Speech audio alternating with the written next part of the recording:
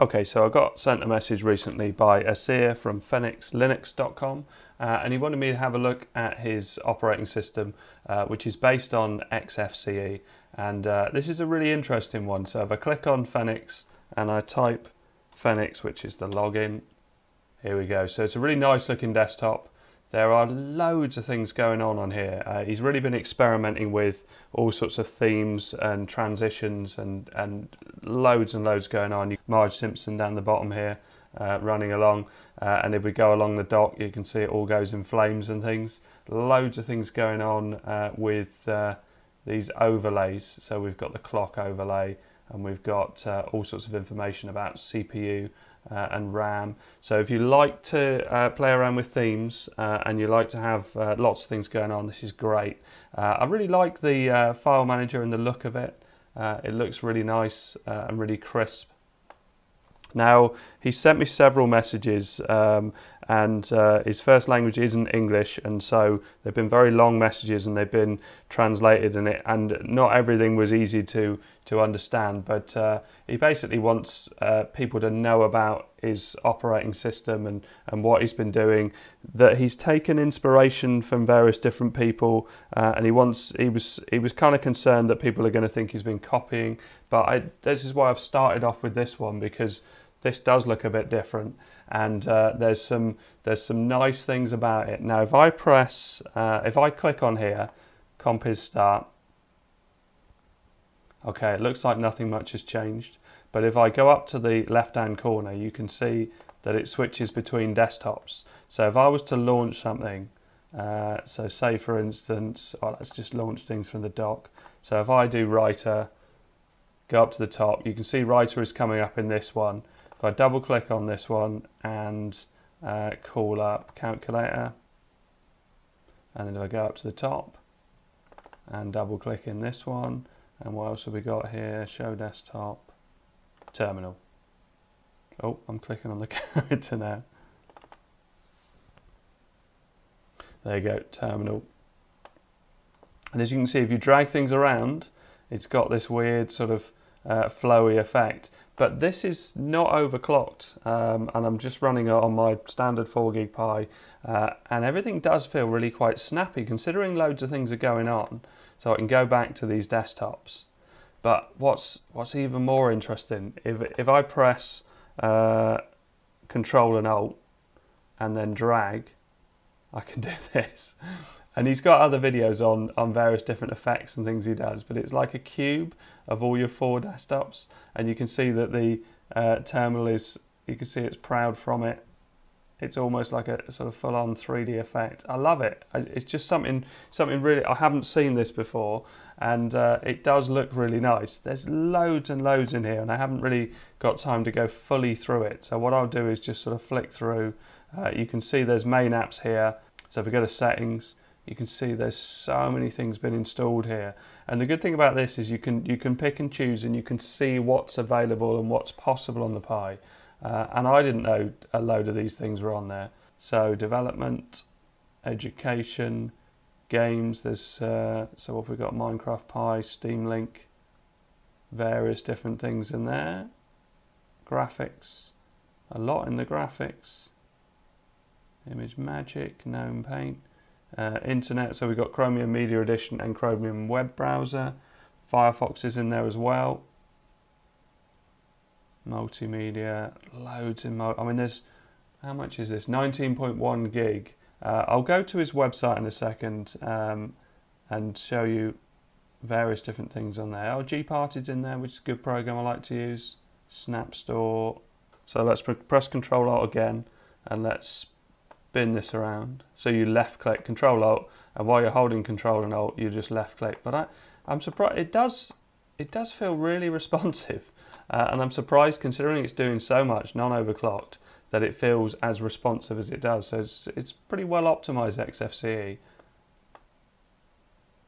And he does all sorts of things behind the scenes on it, and he was trying to explain to me in the emails, but because the translation isn't brilliant, it's very hard to kind of work out all the changes and what he wants me to communicate. So what I thought was better to do was just to point you in the direction of his website and get you to have a look. Here we go. So I've got Google to translate the page, and you can see he's played around with themes with Windows and Mac OS and so on. And if you scroll right down to the bottom, that's where the downloads are. And he did work on a PC version, but I think he's mainly into Linux, was the gist I got from the conversation. So, and he's got a YouTube channel which is linked in here, so if you want to see some of his demos of some of the other things that he shows, and an explanation of why. So there's the download for the PC. Here we are, download Raspberry version. And he looks like he keeps changing it. Looks like he wants to get some feedback of what people like and don't like to sort of, make the operating system into something that could get very popular. And I can see that, with all the things that he's added, it'd be interesting to see what people think. So I definitely recommend downloading it. It's a really interesting system to try. As I say, there's loads in here, loads going on, and I really like this theme of all of them, because so if I go into what's the best way to log out? I think this was the best way to log out. Log out. There's definitely a lot going on, and I could spend a long time going through every little bit, but I think it's nice to have a look at things like this and try it yourself. And so what's number 7? Let's try that.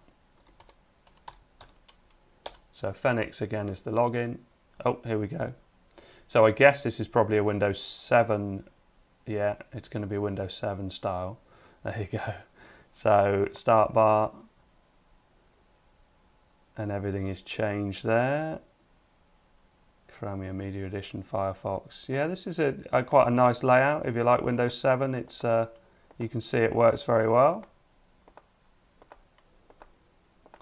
And again, it's nice and snappy. So what happens if I go?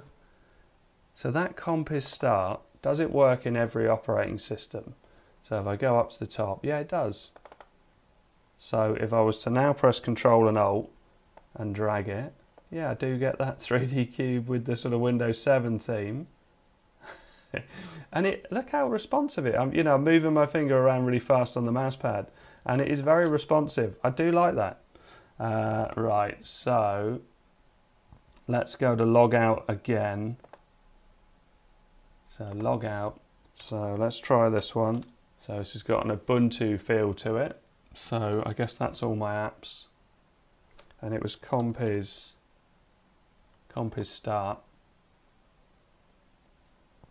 So Control Alt. Yeah, and there's my well, look, we got these weird. Is that on the other ones? The weird little stones dropping down or whatever they are. I just love to play around with it. Here we are. Here's log out. So log out of that one. So let's try the Windows 10 one and have a look at that. Here we go. We've got a nice sort of smoky Windows 10 background there. Yeah, looks pretty decent and seems to work pretty snappy. So let's get these effects on. There you go. So I do like that. Control Alt. Oh, we've got something different here. We've got fish. Amazing. So if you like playing around with different operating systems and just to see what different themes and things you can apply, this is definitely worth having a look at. He wants to collaborate with other people, I think, from the message he's been sent to me. But he's also got various different things he's working on, but he doesn't want me to announce any of it yet. So I just wanted to get it out there. Obviously, you'll have his website. You can contact him through there if you've got any ideas or anything like that. So leave comments as to what you think could be changed or what direction you'd like to see this go in. But I think it's pretty impressive, really. There's obviously a lot of work and doing lots of different themes. So maybe if he concentrates on just one theme and really hones it down and maybe doesn't put quite as much in, although that's part of the excitement I've got, is that there's loads here to try and play around with. But one lovely clean theme with some of these transitions, I think is something I could use. I do like what's going on. Oh, I like the settings. So here's XP, and it's got like a watercolor background to it. And let's try the start menu. Yeah, again, seems to work pretty well. Okay, so, and this is Windows 95. Okay, so as I said before, I'll put a link to the website and the YouTube channel for Fenix Linux. I'm very impressed. There's lots going on, and he says there's got some things that he's working on in the future, so watch this space. Okay, thanks very much for watching. Please like and subscribe.